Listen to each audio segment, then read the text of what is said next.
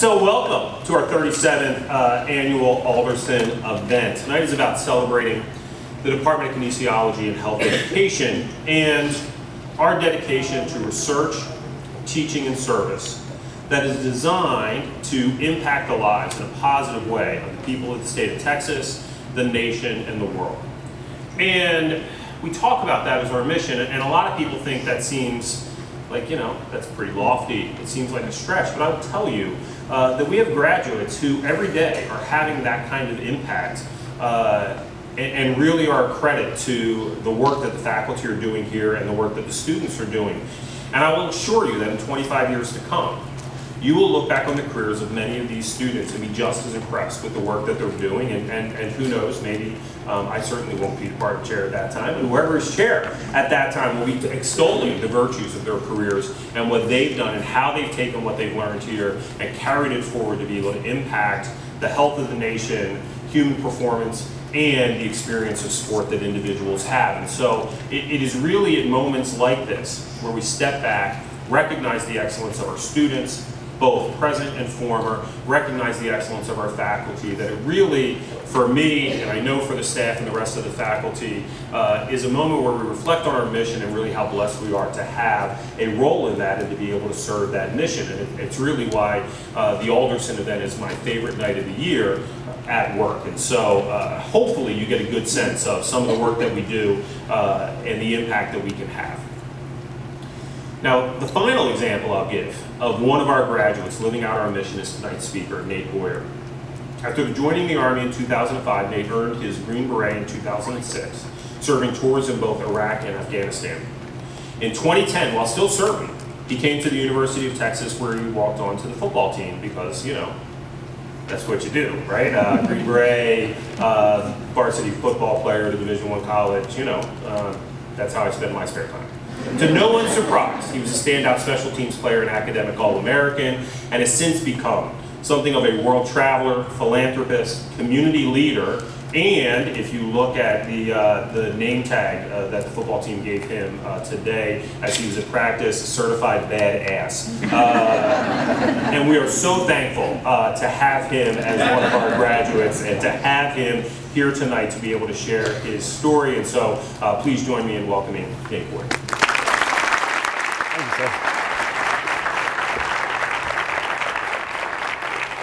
I guess I don't know if I'm mic'd up or maybe I should just use this. Is this better? All right, let's use this. Doesn't matter. Thank you very much, sir. Appreciate that. Yeah, I'm like the king of dad jokes. This isn't even a joke, but I feel like, oh, by the way, John Arnold standing back there. I just got back from Tanzania last month. Group of veterans and former NFL players climbing Mount Kilimanjaro for a clean water project. John was in the 101st Airborne and sacrificed quite a bit for us. He's a below-the-knee amputee. Not only summited Kilimanjaro, but a big part of the the push to provide East Africans with clean water, but also just a really good friend of mine. And on the last day of the climb, we're heading down the hill. I think John's, are you 39? He's 40. One of the guides walking up asked if John was my son and was like dead serious. He's like, he's your son? I thought it was like a language barrier thing. Nope. Anyway, love you, brother. Not just John, a lot of the faculty and administration here, it's weird because they're professors, doctors, but I call them like Tolga and Matt and Tommy and Rich and Jessica, and I'm knocking stuff over, Jessica Silva and Mike Sanders and all these people, friends of mine. So it's just really cool to be in this room with all these people. I get to see them and catch up and to be a part of this. And it's the 37th, and I was number 37, so it had to be this year. Dad joke. Not even a joke, just whatever. But seriously, it was an honor to go to school here. It's an honor to be alumni and to be able to come back and just share a little bit about my journey with you guys today. So thank you for that, and congratulations to all the honorees. That's really cool. Yeah, so how I got here was interesting. I didn't, not from Texas. I'm from the Bay Area in California. Didn't grow up a Longhorn fan. Kind of grew up a Notre Dame fan, to be honest. I was a Niner fan, and Joe Montana went to Notre Dame, and you know the Niners were really good back then. I was a huge Jerry Rice and Ronnie Lott fan, and anyway, that's who I rooted for. And then when I was in the Army, I remember in 2006 during the national championship game, I actually pulled for USC because I was from California, which is really sad. I know no one even laughed at that. Everyone was like, "Wow, that is awful." So I'll back up a couple years before that. In 2004, I was living in Los Angeles, 3 years after 9/11. I was 23 years old, and I'd worked all kinds of different odd jobs. I was working some with autistic kids at the time, which was incredible. I learned a lot about patience and respect and understanding for people that see things a little bit different, but that also have a great amount of value and just as intelligent and interesting and I guess capable of anyone in my eyes.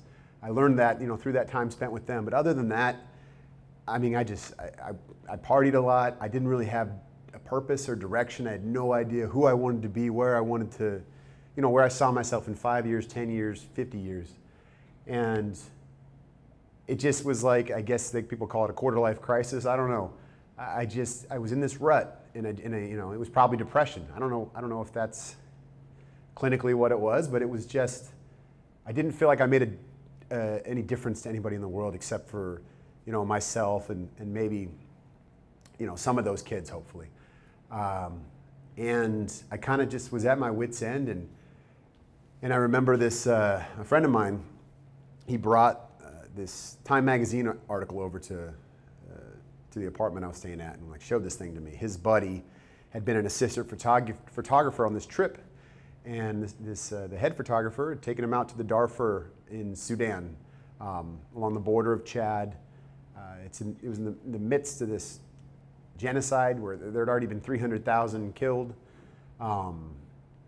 and these refugee camps are just full of women and children.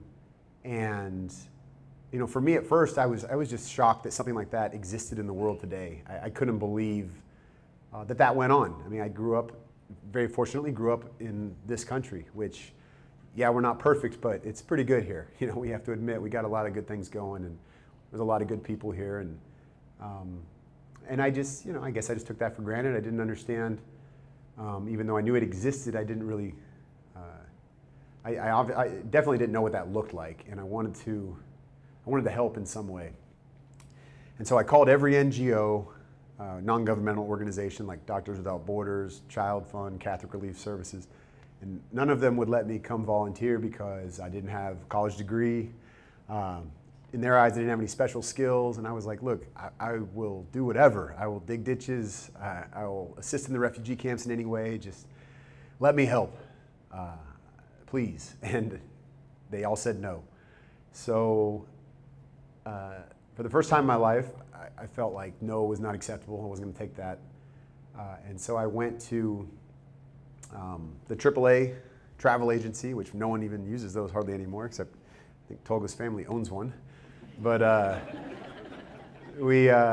went there and I bought a plane ticket to the neighboring country of Chad. And I flew over there and just figured it out once I got there, and it completely changed my life. I was only there for 2 months. I talked my way onto a UN plane once I was in country and got out to the camps, got interrogated, all kinds of stuff, because they were like, well, who are you and what are you doing here? And I was like, I just want to help. I just want to be a part of helping somebody out here, because you're obviously understaffed, and this is just crazy that this is happening right now. And I live in a country where, very fortunate to have everything that I have, and I just want to be here to help.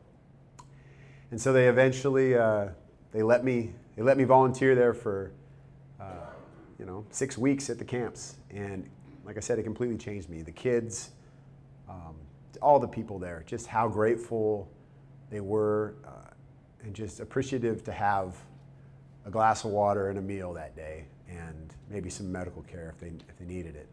and that was it. And a soccer ball, you know, the kids, all the kids, they just needed one soccer ball and they were good. And it made me want to fight for people like that, you know, to fight for those that can't fight for themselves is sort of a mantra that I've tried to live by ever since that time I spent there. So my last week in country, I actually got malaria and was really sick, and they put me up in this cot, and this local family was like giving me this medicine. I don't know what it was, but I was starting to feel a little bit better, but I was still just, you know, I was a mess. And there's this little radio I was listening next to the cot every day.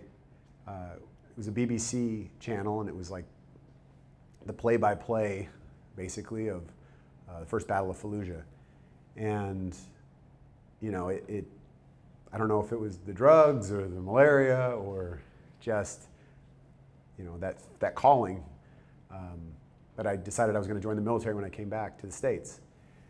And so I came back and I started looking into the different branches, the different jobs that were available, and I found out about the Army Special Forces. And De Oppresso Liber, which is what I used at the end, at the bottom of the 2 open letters that I've written, which I'll get to, is the motto of the Special Forces. And it stands for to free the oppressed.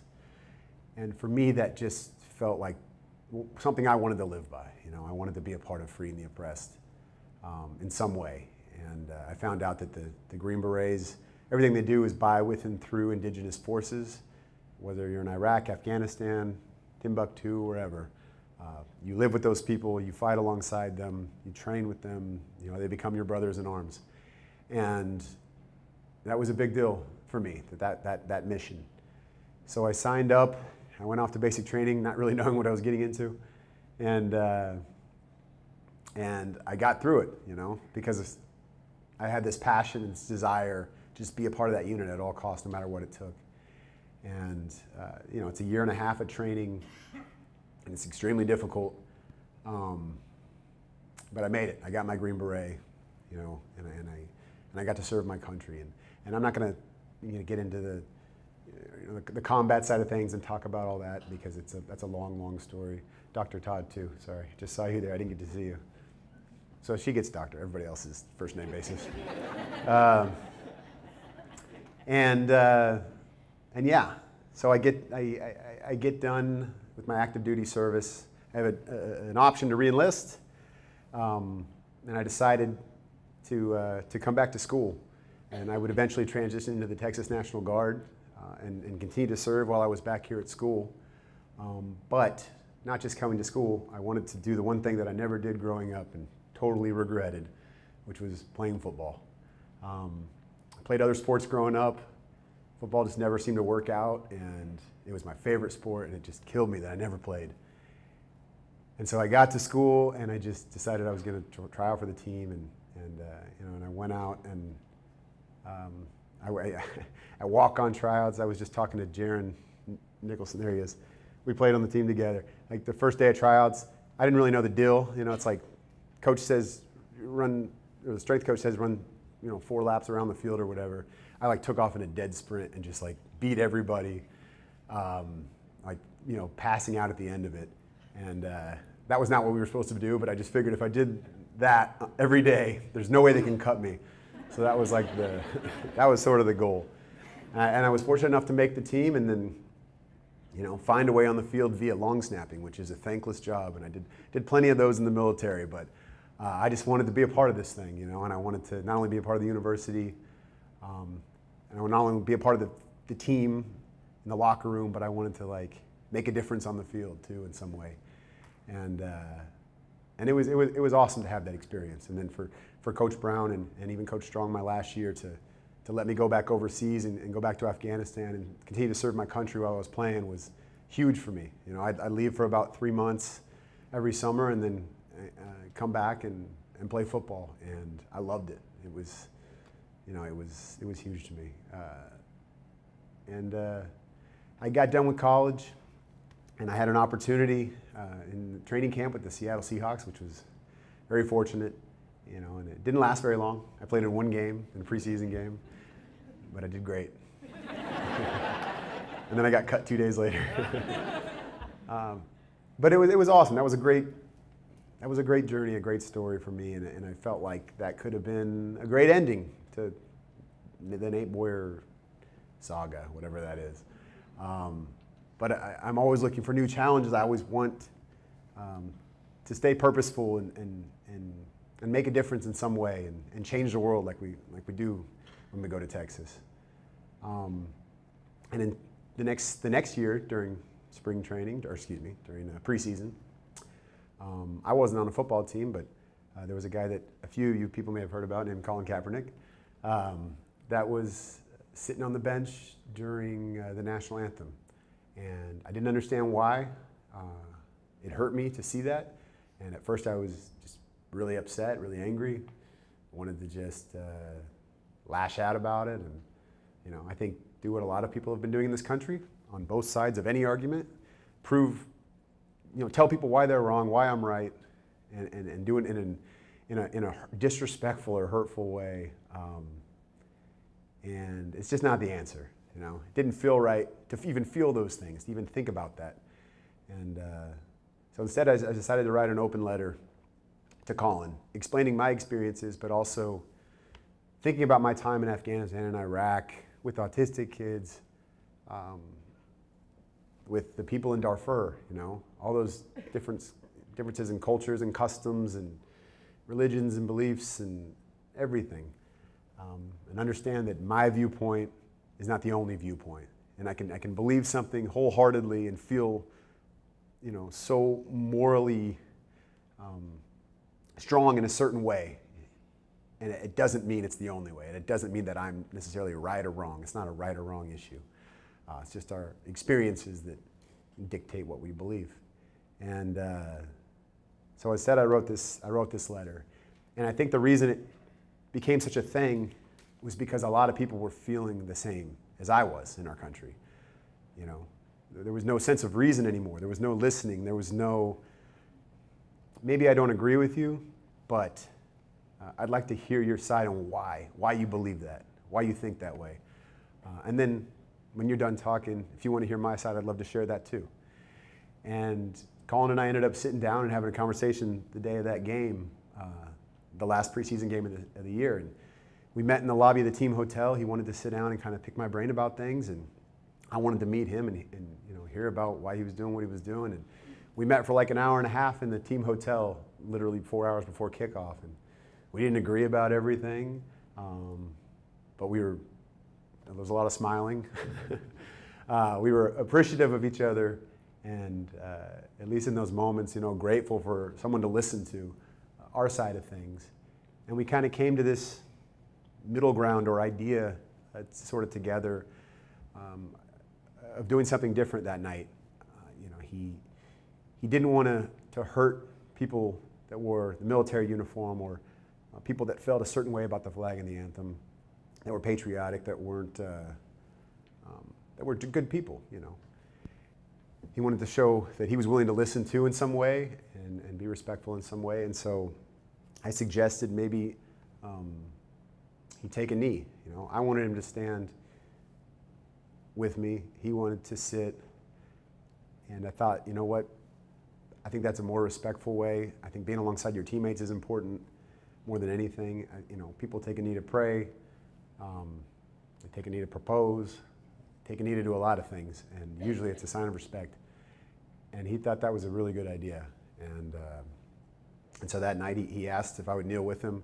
I told him I can't do that because of my service, and I just don't want to be honest. But I'll stand next to you if you do that, if you kneel tonight. And he did, and yeah, it was a big, it was an important part of my life, really.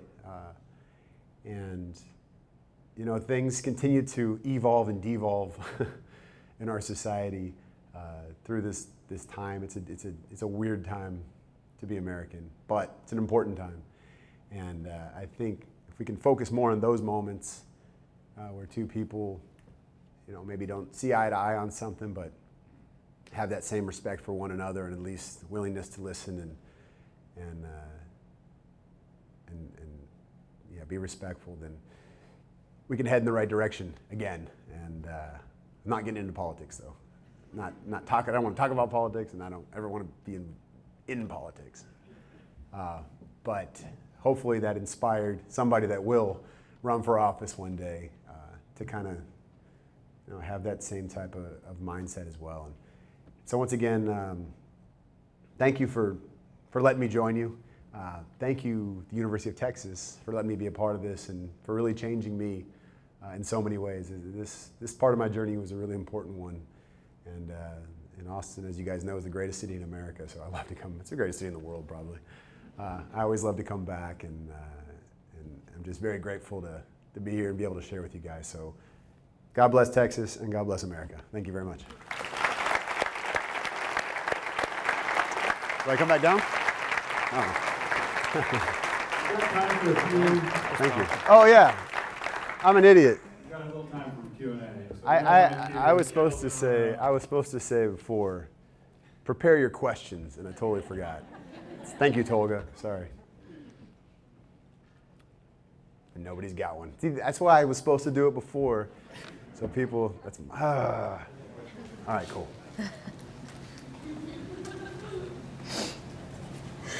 Hi there. After your active duty, what made you decide on UT instead of the West Coast team? Oh, man. Well, I mean, I thought about going back to school in California. I live back in California now, mostly, and I mean, I love California, but I knew, first of all, I knew Texas was really good to its veterans. I hadn't been a veteran yet. This would be my first time, kind of, not in full-time active service, at least. And but also, I mean, I came and visited Austin in the university, and it was just like perfect. When I walked on campus, I came up here during, it was like during the summer, and they had like a youth football camp out on the practice fields. And I met Coach Madden, Jeff Madden, Mad Dog, the old strength coach, and he was like, you get around a lot of coaches in the sports world at high levels, and a lot of them, I don't know, they don't seem to give people the time of day. It's a common thing. And I never felt that for a second at Texas. He was so welcoming. Coach Rucker, Ken Rucker, who was up here, used to coach at Air Force. He came and showed me around campus. He said, come back this year for a game, and we'll take care of, come see a game, and yeah. And then, he's like, you still got to try out for the team. And I'm not saying, you still got to walk on and give it a shot. But so from the football side of that, it was great. And then, coming up here, I mean, meeting Richard and Jessica, I think I met them maybe in that fall before I came here, and just sort of just made a plan, and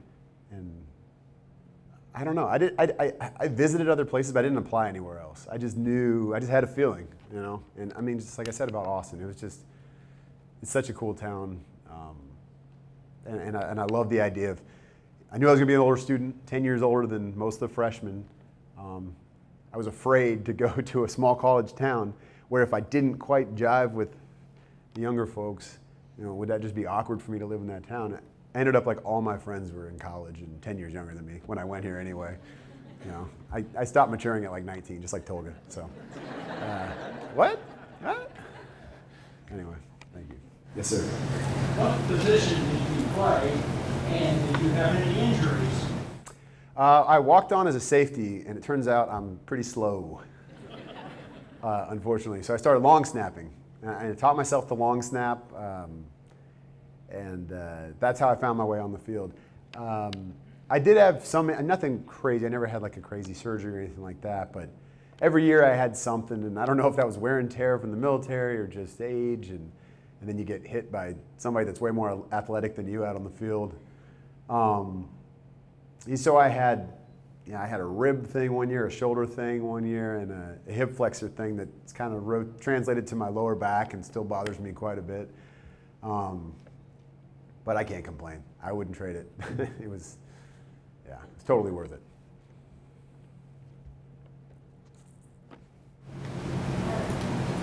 So I'm going to talk about, it sounds like you've had kind of two different versions of yourself. Can you talk a little bit about transition and what you learned through your transition and how you do it? It's definitely not gracefully. Yeah, that's really the top. For people that didn't hear, that's a good question about. She said, I feel like I've would you kind of say, like, live different lives, sort of, or whatever? Yeah, but just transitioning into these very different aspects of my life, I guess. Because I feel like there's still a bunch more to come.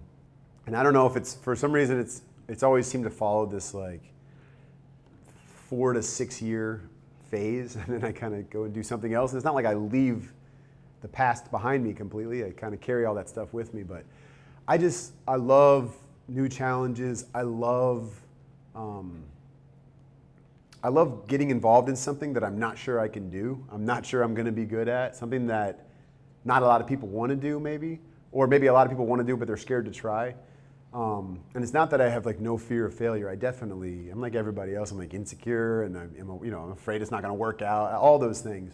But I also know, and I think it's through a lot of my experiences, that if you really want to do something and you're really passionate about it, that's all that matters. You should be willing to sacrifice quite a bit to make that happen, and work at it every day instead of just dream about it.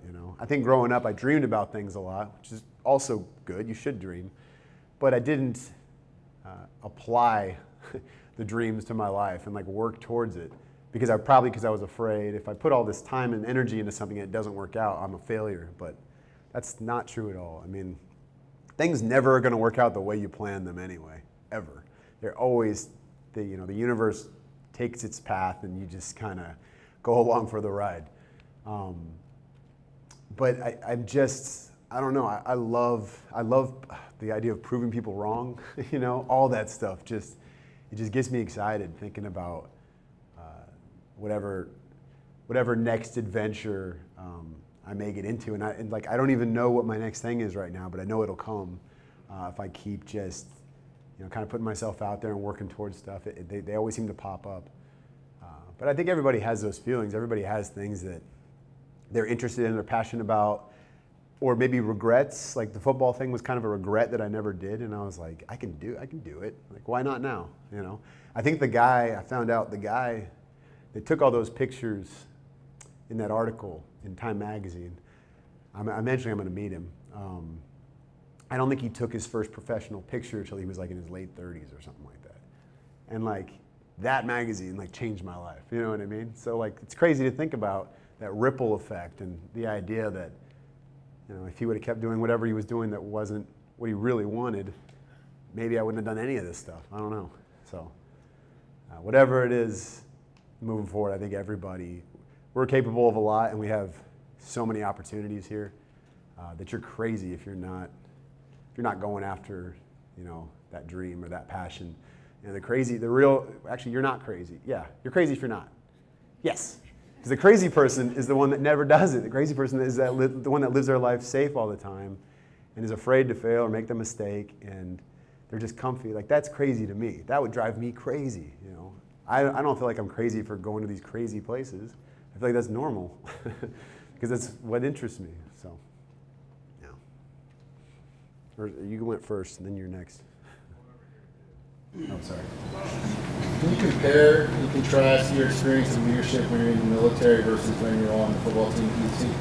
Yeah, I mean, I think I was much less a leader and more led when I was in the military.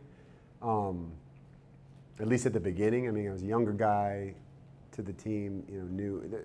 It's so many like mentors, and they weren't necessarily always high-ranking officers or anything. Sometimes it was my peers in the military that kind of led me, inspired me, taught me a lot. I thought that the coolest lessons I learned about what great leadership is to me are when people, they call it, jokingly, they call it in the military the 3 Ds of leadership: decide, delegate, and disappear.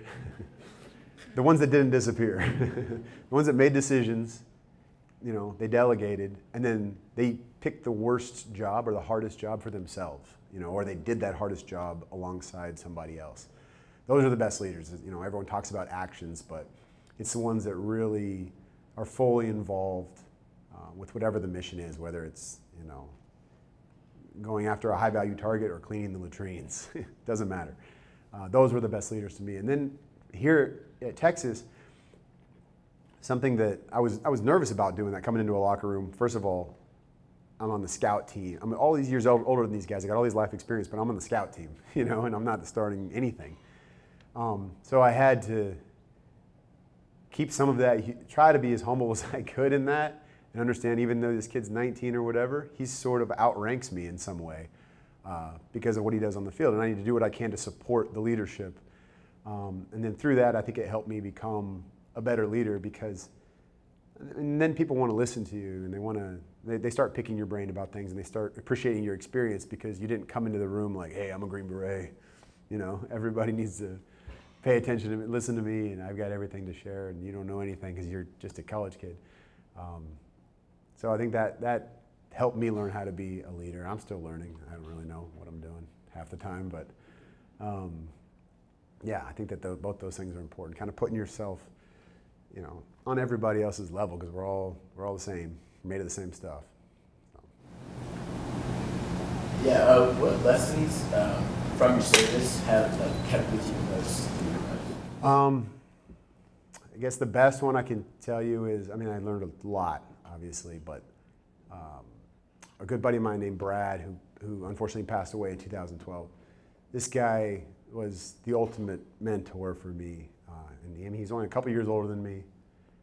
He had, worked his way up the ranks in the military from, being strictly a supply guy to, one of the most elite Green Berets ever. And but what was really cool about his story is that, he was married before, he was real young, it didn't work out, it wasn't something, I don't think he was ready and whatever. He's this guy, I'm never getting married again. And then he meets this girl and she has a child with severe disabilities. And Brad fell in love with the kid kind of before he fell in love with Lisa, who would be his wife. And he just knew, this is the right thing to do. This is what I'm supposed to do now with my life, like that kind of stuff, people that have that, I don't know if I have that in me. I wish I could say that I did, but I don't know if I do. To put people like that so far ahead of you, I learned a ton from Brad, and I wear a bracelet that says, what would Brad do on it every day, because I always want to remember him and the type of guy that he was. But I mean, there's so many people like that, not in the military, just in all of our lives, and I think that they don't get to speak in front of people like I do. They don't get the appreciation that they deserve, but those are honestly the real heroes. It's not, no offense to Medal of Honor recipients and all that. I love those guys and they've done heroic things, but to me, someone like that is that's incredible. It doesn't, it has nothing to do with the camouflage that he wore, you know what I mean? So that's just, one example I can give you. So there's Dr. Todd gets the last one. All right. Do you even have final one? exam. Huh? Do you even a final exam? Oh boy. No. Well, actually, I did teach you. I know. Is this another 40-page paper? I think that's what's in it. So, can I do a little personal note about being your instructor? So, in a sport history class as an undergraduate that I taught Nate, and I didn't know him before the class, I give them an assignment for them to write a term paper in sport history. And pretty much I get Jackie Robinson, and I get Babe Ruth, and I get all these very mundane things.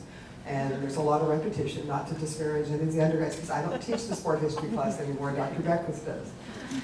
But Nate came in and actually did write almost a 40-page paper for me, which he did by digging into all kinds of private papers and personal records about military training and interviewing people about how we use exercise to prepare our soldiers.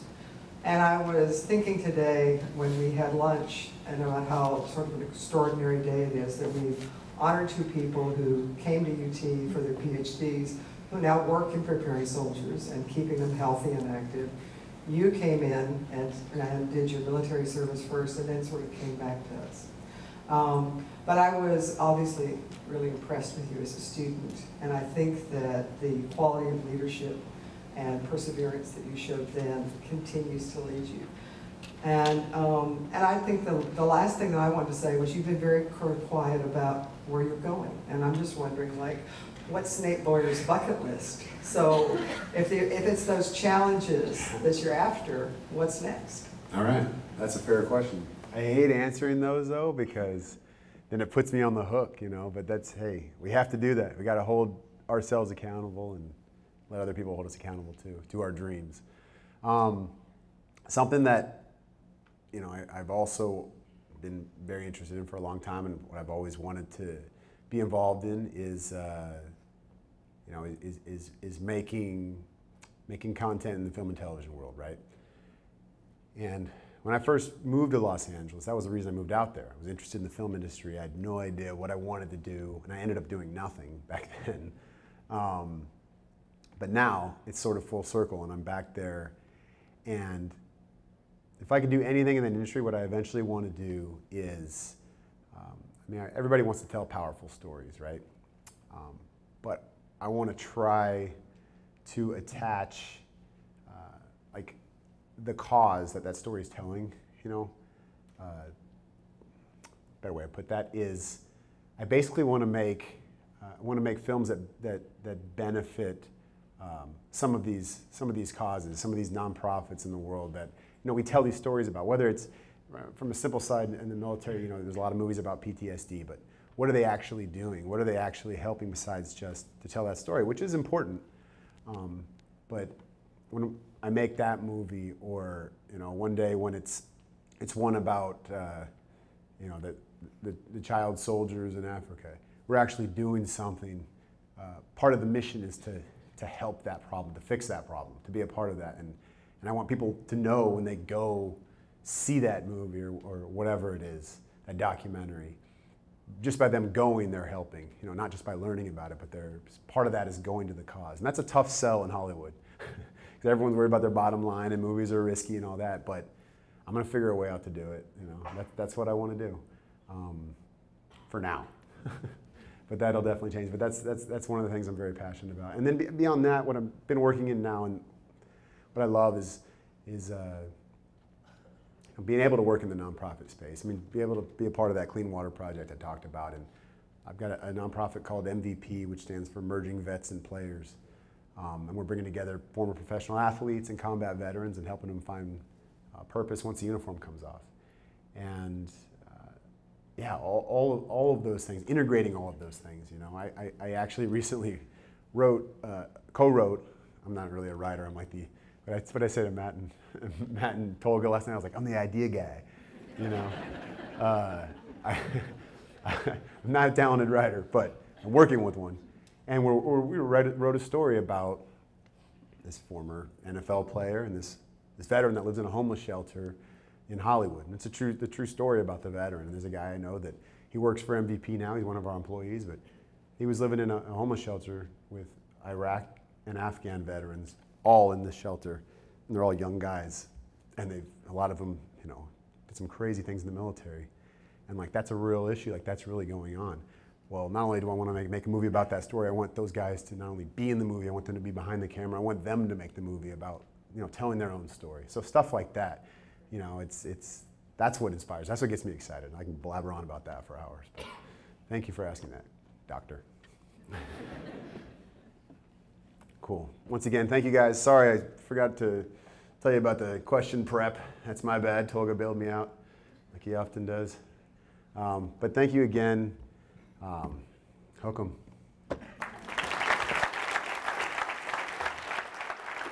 Mm-hmm.